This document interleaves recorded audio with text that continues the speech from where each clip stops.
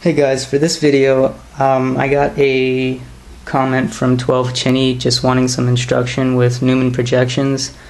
So what I decided to do was make a video with ethane. Ethane is the simplest molecule you can give an example with in regards to Newman projections. But I think if you can understand how ethane works, you'll be able to apply the fundamentals to bigger molecules. And I'll probably show some examples of bigger molecules in the future, but for this video I'm just going to do ethane. So ethane is C2H6, and I drew that, or I wrote it out over here. And a Newman projection is basically going to look at the whole structure from one carbon to carbon bond, but I think it's better to visualize that with a model. Unfortunately, I don't have any models, but I did try to make one with some markers and some paper. So this is my model right here. As you can see, the black cap is representing one carbon, the green cap is representing another one, and the triangles coming off of it are just hydrogens. They're supposed to be hydrogens. I hope you guys can visualize that. So say this is my ethane molecule, and I look at it from this way. I look at it like that. I can see one carbon, and I can see 1, 2, 3 hydrogens coming off of that carbon.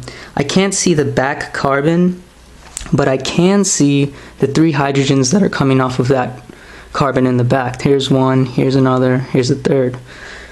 And a Newman projection is basically depicting that, looking at a carbon-carbon bond from the top. So let me draw out a Newman projection of ethane. My black carbon was in the back, so this is going to be my black carbon, and it had 3 hydrogens coming off of it that we could see. We couldn't see the carbon, but we could see the 3 hydrogens coming off of it. And in the front, we could see the carbon and the 3 hydrogens. And it was like that. This position where you can see all of these, it's known as a staggered state. And the 6 bonds, the 6 carbon to hydrogen bonds, are as far away from each other as possible. And that leads to a really stable conformer. This is known as being staggered, and you usually want your conformer to be in a staggered state, but on a test they'll probably ask you to draw all the states within a molecule's conformers.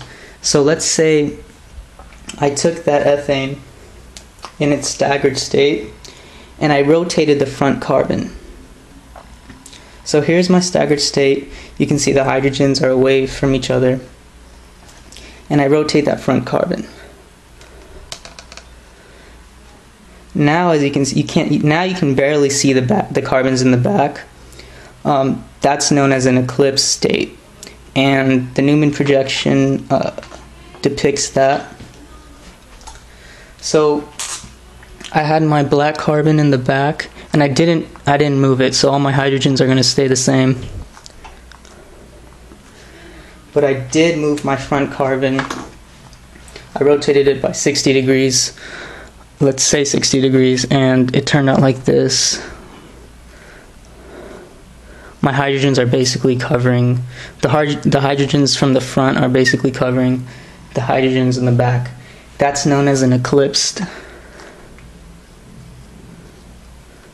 state, and eclipse states are always going to be higher in energy than staggered states, because this hydrogen-hydrogen interaction, it's a repulsive force, so it's creating a higher energy state molecule. That's why if you ever see an energy diagram, you may see at the staggered level it's at an energy minima, but then when it gets to an eclipse state, it goes up to a maxima. And if you look in your book, you can find the energy that's acquired from each hydrogen-hydrogen interaction. It's known as torsional strain, and for each hydrogen-hydrogen interaction, there's 4 kilojoules per mole of energy, and that would be for this molecule in its eclipse state. There'd be 1, 2, 3 interactions. 3 times 4 would be 12 kilojoules per mole. So now, if I rotated it again by 60 degrees, so this is that eclipse state that it's in. If I rotate my front carbon again, now it's back to its staggered state. And let me draw that out. Let me erase this. My back carbon still same thing, I didn't move it. So it has hydrogens coming off of it. And my front carbon, I moved it.